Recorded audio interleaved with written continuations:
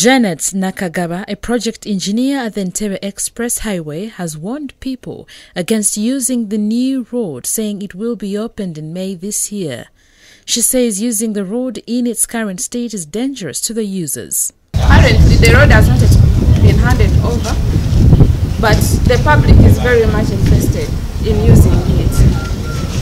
We have tried to block it, but some people come and forcefully open it and use it. So that shows how much the people are in their need of using this project.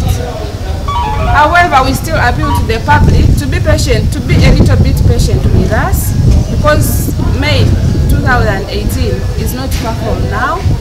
The dangers of using this road before it is completed is that, one, people are overspeeding. In some sections we have not yet finished marking, so it's not very, the demarcations are not very clear of where the user should pass, the vehicle user should pass. And also the signages are not yet in place, though we have asked the contractor to place them very soon. So it's a bit dangerous. There are reports of people who are extorting money from motorists who are using the road. She says although some of these people wear overalls resembling those worn by construction workers, they are not authorized to collect money from the motorists.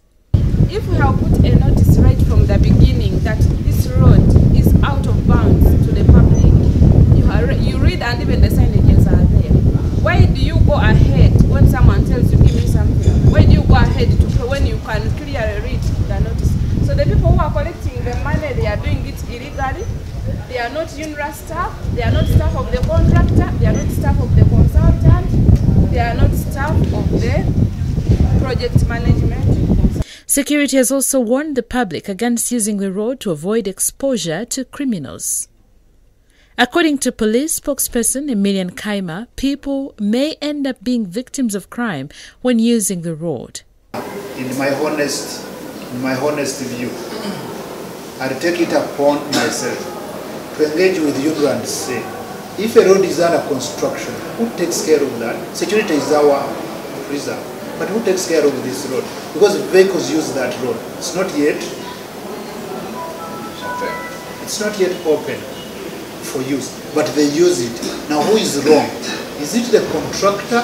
Is it UNRWA? Is it the police? Is it the motorist?